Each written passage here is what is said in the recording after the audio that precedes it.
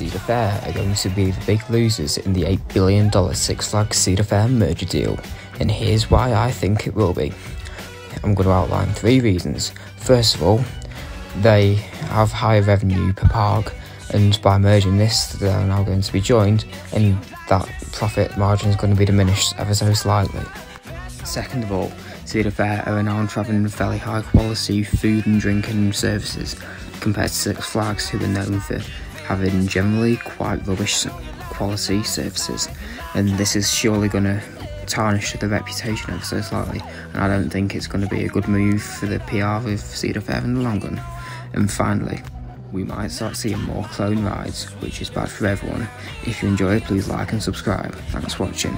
So here's why.